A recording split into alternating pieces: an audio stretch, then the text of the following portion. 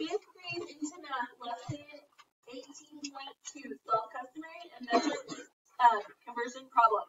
I can solve problems involving conversions within the same system of measurement. Step it out. Number 1. My concern measures the distance a flea jumps in a straight line. If the flea jumps that same distance 8 consecutive times, how many centimeters does the flea jump? Find the total distance the flea jumps. Write an expression to find the total number of millimeters the flea jumps. So what's going to be our equation? So we have the 8 and we have the 150, right? And then they want to know how many centimeters it jumps. So 150 times 8. Find the number of millimeters. So 150 times 8. 0, carry the 4. What's that? 44. Carry the 4. 12. So 1,240 what? Millimeters. Okay. Can we draw our box real quick? And we break it into 7 sections. Okay. And then what's our saying? No. Hector.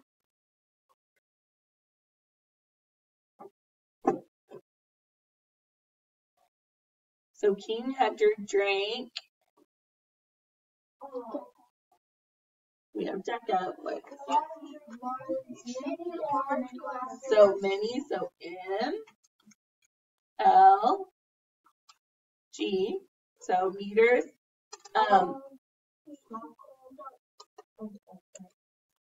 So Jesse, Santa, and Milla. So King Hector drank many large glasses of dark chocolate milk. Remember, you have to add in just to make it sound better, but you add it in after the G, right? Okay. All right. So convert the number of millimeters to the number of centimeters, right? An equation that relates to millimeters.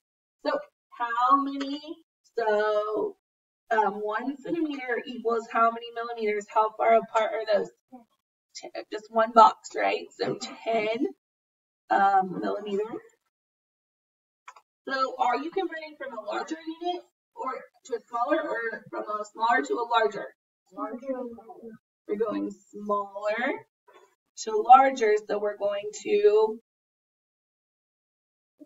divide because our number needs to get smaller, right? Okay. Write an expression to convert the number of millimeters the flea jumps to an equivalent number of centimeters. So we're going to take 1,240 divided by 10, right? My decimal would be right here. Do I move one place to the left or one place to the right? Left, because I'm dividing, right? So I have 124 centimeters. Yeah.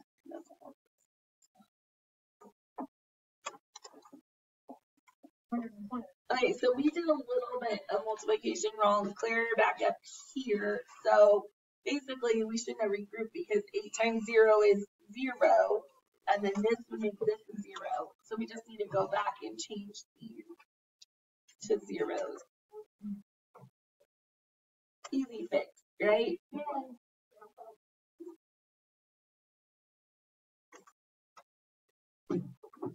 So just need to change those. Okay, so the problem we just did was a metric problem. Now we're going to do a customary one. Okay, so customary is what the U.S. uses to measure things. Step it out. Mike fills the aquarium using a 1-pint bottle. How many times will he need to fill the bottle in order to completely fill the aquarium? So we have 15 gallons. They want to know how many 1-pint bottles it will take. So how many times will he need to completely fill it? Describe how to find the number of pints the aquarium holds. So what do we know how to draw to help us with this? The gallon G. So we're going to draw the big gallon G. You guys are going to draw it here, but so that I can write all the stuff in it, I'm going to write over here. What first goes So our 4 Qs, right? Or 4 quart. Okay. What goes inside each Q? 2 pints.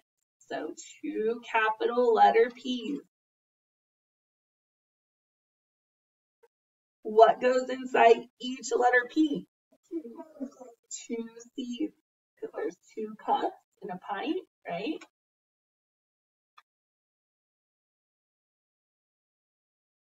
And then 1 cup equals how many ounces? 8 ounces. Because sometimes we need to know that, right? Okay.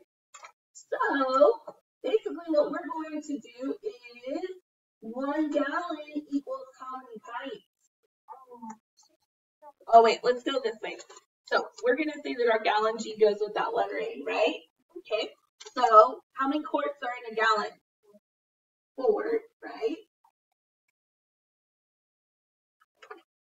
Okay. How many pints are in a gallon? 8. And how many cups are in a gallon? 16. Okay. So how do you convert a number of gallons to a number of pints? So basically we know that there's 4 quarts in a gallon and then there's 2 pints in a quart. So that gets us how many pints in a gallon? 8, right? Okay. So write an equation to show how many pints there are in 15 gallons. So we're going to have to take what? 8 times 15. 8 times 15 or 15 times 8. Okay. So how many times will Mike need to fill the bottle in order to complete it? So this kind of goes back to our problem like we had on the other side, right? Except for it's not. Oh my goodness. Definitely a Monday, isn't it? Yep. Okay. So 8 times 5 is 40. Put the 0, carry the 4, and 12, right? So 120 pints. Check understanding number 1. Another animal fact Mike learns is that African bush elephants eat 230 kilograms of grass and leaves each day. How many grams of grass and leaves do African bush elephants eat daily? Okay, so it looks like we have, just looking or skimming over the page, it looks like we have metric units and we also have customary units. Okay, so let's go ahead and draw our box at the top. How many sections? 7. So, okay, and then what goes first? Kilo. So, Jacka. And then jar. Chocolate. Milk. Right? So King Hector drank many large glasses of dark chocolate milk, right? Okay. And then also we can put what else? Well, we can do our gallon G because number 7 has that. Now we have number 2 that wants us from pounds to ounces. That isn't in our gallon G, right? So we will just need to know how much that actually equals, right? Okay, but I can go ahead and draw my gallon G, right? And put my Q's in it. Put my P's in each one.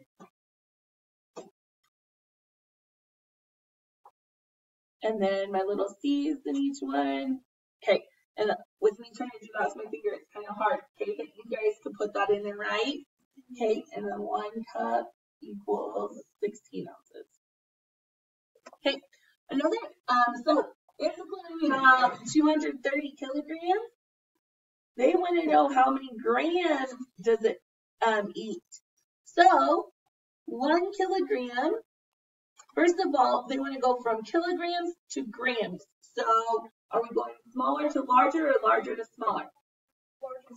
Larger to smaller. So we are going to multiply. Okay, 1 kilogram, because that's my bigger unit, equals how many grams? How many boxes are the weight from each other? 3. So that would be what? 3. It would be a 1 with 3 zeros, right? Which equals 1,000 grams. Okay, so I have 230, and we said we were going to what? Multiply. So I'm going to loop 3 places to the what? Right. And I don't have anything there, so I'm going to put zeros in to hold my spot. So now I have 2, 3, 0, 1, 2, 3 zeros. I'm going to come back in and add my comma. What's my label? Grams.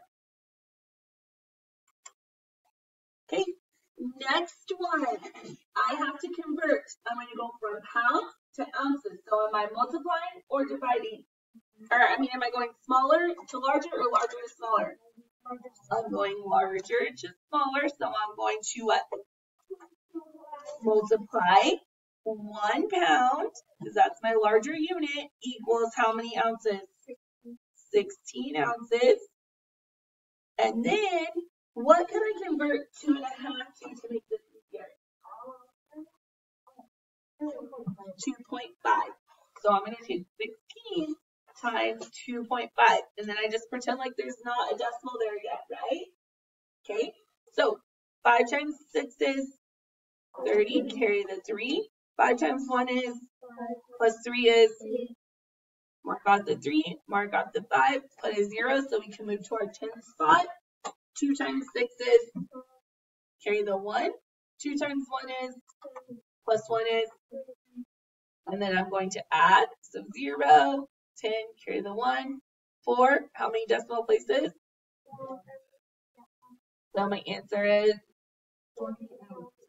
40 ounces. Okay, next one, they want to go from milliliters to liters. So smaller to larger or larger to smaller? Smaller to larger. So smaller to larger means I'm going to divide. Okay, so my larger unit is the liter. So 1 liter equals how many milliliters? How far apart are those? How many boxes apart? 3. So it would be 1,000, right? Equal 1,000 milliliters. And then I have the 272, and my decimal would be right here, right? Okay, so we said we're dividing, so am I moving to the left 3 times or to the right 3 times? So 1, 2, 3. So my answer is 0.272 liters. Okay, grams to milligrams. So am I going smaller to larger or larger to smaller? Larger to smaller. So I'm going to multiply, right? Okay, all right. So my bigger unit is the grams, right? So 1 gram equals how many milligrams? How far apart are those? 3, right? So equals 1,000 milligrams. So if I'm multiplying, am I looping to the left or to the right? To the right. So how many places? 3. So 1, 2, 3. So my new answer is 3, 8, 6, 2, 8. Go back in and out of, oh yeah, I wrote 5, but I said 8. Okay, so go back in and out of my comma, and then what is my label?